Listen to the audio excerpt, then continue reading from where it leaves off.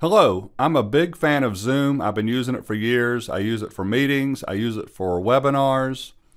Zoom has a feature called virtual background. So let me show you how it works. And just so you know this, if you're a RingCentral meeting user, RingCentral Meetings uses Zoom.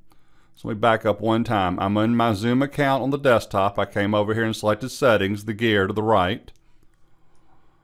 In the settings menu, 1, 2, 3, the fifth one down says virtual background. I'm going to click it.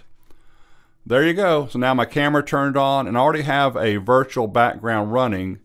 What I wanted to point out to you though is by default it's going to say none. I've already turned one on.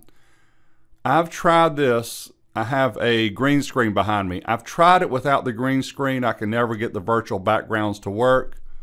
The first three over to the right are always in here by default. So 1, 2, and 3, they're in here by default. I've added these other images in here, and all you do is select one, and this will be your background during your meeting. If you say, where can you add more images? Simply click on Add Images. Find an image, click it once, click Open. It adds that image. That is Atlanta in the background. Nashville, I'm just showing you some of these. Conference room, looks like someone's house again. So you can change your virtual background, which is a cool feature. I really like this feature. So that is in Zoom, also in RingCentral Meetings. Thank you for your time. Feel free to subscribe to my YouTube channel.